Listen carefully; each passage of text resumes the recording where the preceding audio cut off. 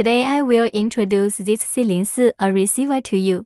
This receiver is compatible with the DS-4A remote. There are 4 channels supporting 4V to 12V power supply. Can switch between analog servos or digital servos. The frequency of the analog servo is 50 Hz and the frequency of the digital servo is 333 Hz. You can also set the fail-safe protection function. Now I will give you a detailed description of this receiver. The receiver has 3 rows of pins. The first row is positive, the second row is negative, and the third row is signal. The signal of this receiver is a PWM signal.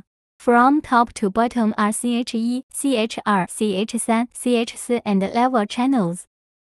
4 channels have 2 signals output at the same time.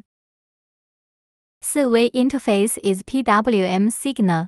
Level interface is level signal output. The maximum output current can reach R. These R channels can use CH4 switch to control 4 channel and level signal products at the same time, and also can use only 1 channel at a time. Here is the code button.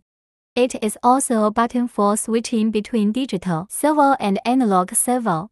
To switch, you only need to press and hold this button for 5 seconds to switch to another servo. If you switch to analog servos, there is no blue light above the receiver. When you switch to digital servos, a blue light will light up above the receiver. Then here is the indicator light of our receiver. Green light flashing slowly means no signal received. The green light flashes quickly to enter the code matching state. Steady green light means the pairing is complete. The receiver's antenna needs special protection to prevent breakage. Installation should be away from magnetic fields. The receiver has not been waterproofed when it leaves the factory. Take waterproof measures when using it.